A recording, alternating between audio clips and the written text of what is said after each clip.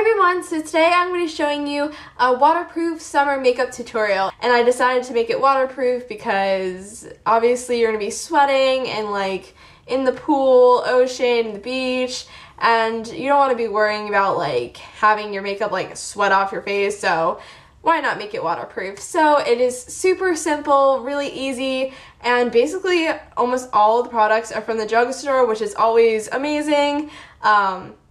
So anyways, let's get into it. So first, I'm going to be working with the brows. I'm actually not going to be putting much on my face. I think I'm only going to be putting on a blush. I'm not going to be using like concealer or foundation or BB cream or whatever, because I feel like it's just going to melt off your face or wash off your face anyway. So what's really the point? If you really really want coverage over the summer, then I'd probably look into a waterproof concealer. I know Maybelline has a stick concealer that's waterproof if you want like cover blemishes or anything like that, but that's totally up to you. But personally, I don't think I need I don't want the coverage. I don't really like find the need to have more coverage, so I'm cool with what I have here. So anyways, starting with the brows, as I said before, I'm going to be using the Sephora Transparent Brow Gel, which is waterproof, and just applying this into my brows and blending it out with my finger. And this is just gonna hold your brows in place. It kind of feels weird. You gotta get used to like the feeling, because it kind of feels like your brows are like hairsprayed, but it honestly looks a million times better than like having your eyebrow hairs like all over the place and like sticking up, and it just makes you look like a lot more put together, and it looks like your eyebrows were like kind of just waxed, and I don't know. I think it looks a lot better and like complete. Your look kind of looks more complete. Anyways, let's move on to eyeshadow. We are going to be working with my lovely Maybelline Color Tattoos. We are going to be starting with this one called Barely Branded, and it is this really, really pretty champagne color, and we are going to be applying this all over the lid, just like so, and popping that in your inner corner as well. It's just a really nice wash of color all over the lid, and I love it. They're super, super smooth and blendable, and I just love them. And they're waterproof too, so that is amazing, especially for summer. This is just going to be my go-to eye look like the whole summer, because I just love these things. Yeah, they're the Balm. Balm.com. So anyways, so we applied that, and I'm actually so happy that this metal collection is not limited edition, because I don't know what I would do without this base. I love it. So, I love it, I love it.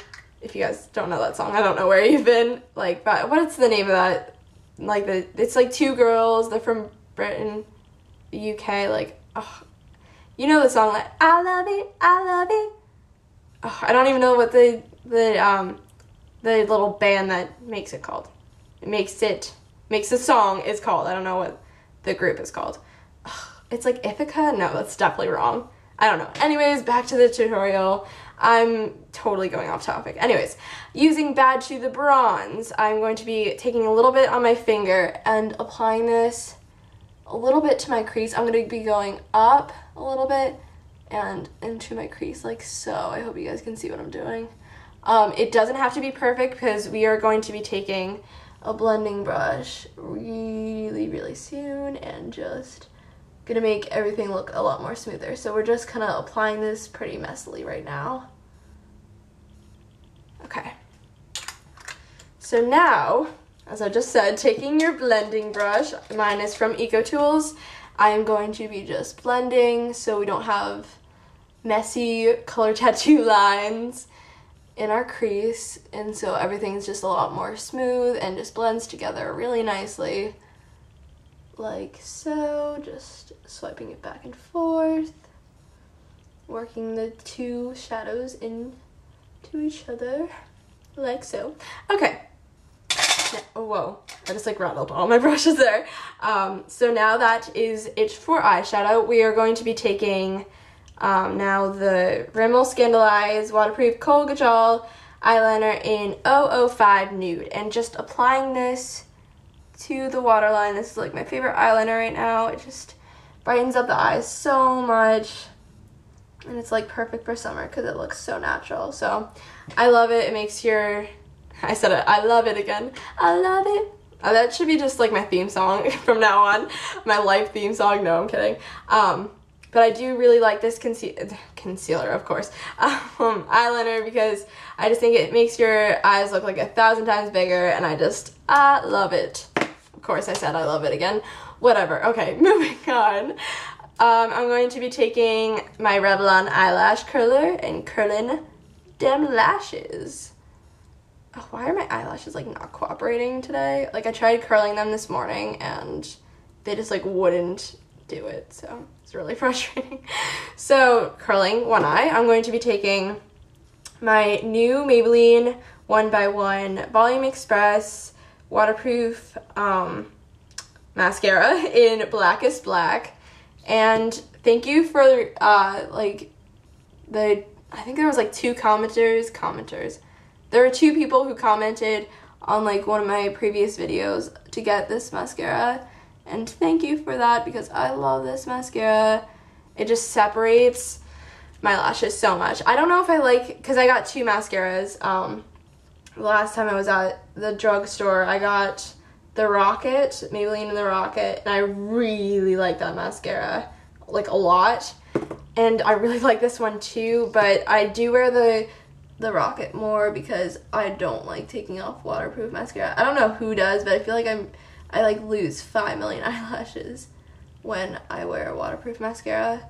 The Rocket actually isn't that easy to take off either, but it's easier than this one because it is waterproof. But I hate losing eyelashes. I don't think anybody really does like losing eyelashes, but it makes me feel so sad. I feel like I'm gonna like have no eyelashes left. But I don't know. I don't even know where I was going with that, but I do like both mascaras. I don't know which one I like more though. There you go. So now taking my Maybelline Dream, oh my gosh, I've used like a million Maybelline products. If you can't tell, I love Maybelline. I love the brand. I have so many Maybelline products. It's actually really ridiculous. Anyways, taking this Maybelline Dream Bouncy Blush in 10 Pink Frosting, just taking some on my finger. I'm just kind of dabbing my finger and kind of rubbing it on my cheeks.